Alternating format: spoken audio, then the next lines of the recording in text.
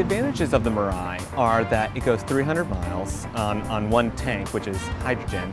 It can refuel in 5 minutes, and it's extremely clean.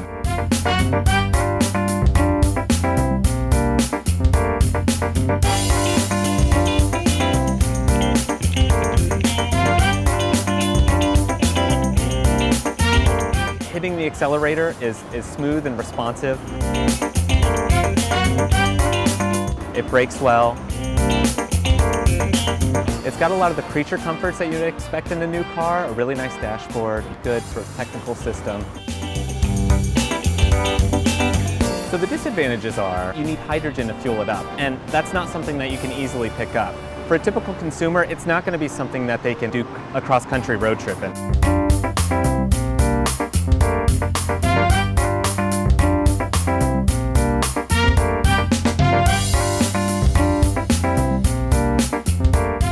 Elon Musk and Tesla have made a lot of noise saying that these sorts of cars won't be as good or as efficient as battery-powered cars.